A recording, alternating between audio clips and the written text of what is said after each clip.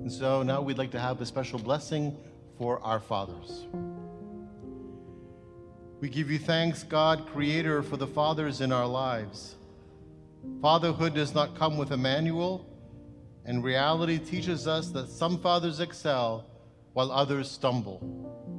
We ask for your blessings for them all and forgiveness where it is needed.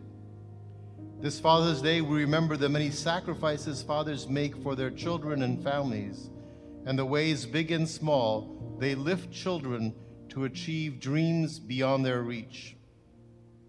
So too, we remember all those who have helped fill the void when fathers pass early or are absent. Grandfathers and uncles, brothers and cousins, godfathers, teachers, pastors, coaches, and all the men and women of our families and community who father us. For those who are fathers, we ask for wisdom and humility in the face of the task of parenting. Give them the strength to do well by their children and by you. In your holy name, O God, we pray.